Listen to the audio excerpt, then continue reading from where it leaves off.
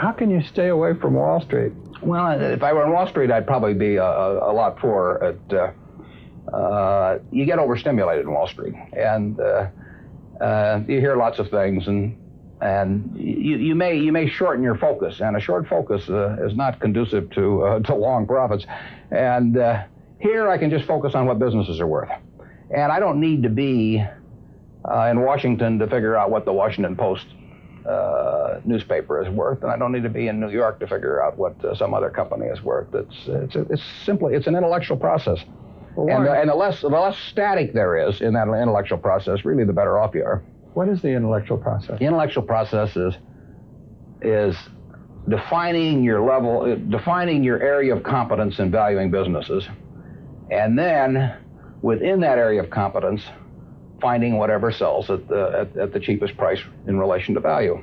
And there are all kinds of things I'm not competent to value, but there are a few that I am competent to value.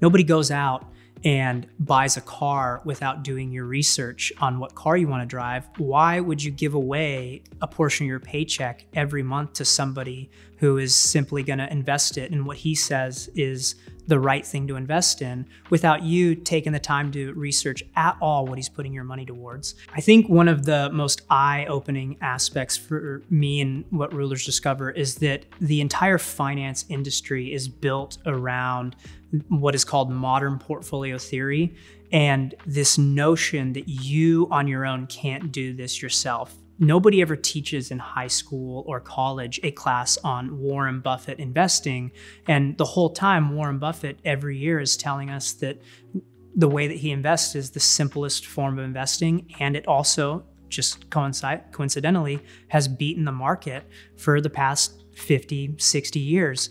And so the notion that you can't do this yourself is more predicated on the finance industry itself wanting to remain relevant in people's lives and turn profit. If you give your money over to a financial advisor, you just solidified that person's career.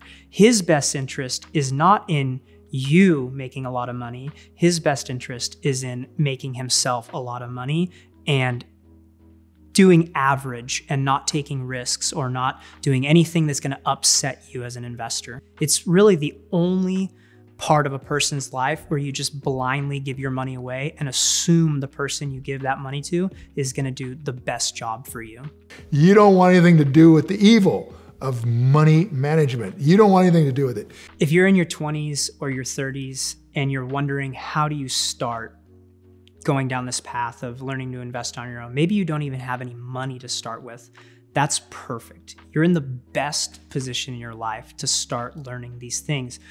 Because first off, you have lots of time, and time is your advantage.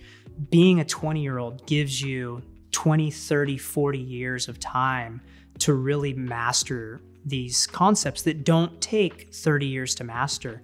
You can pick them up relatively fast. And as you start investing in one of our companies, you allow what is coined by Warren Buffett as being the eighth wonder of the world, which is compounded interest. Take this from me. I read Phil's book when I was 17 years old in high school.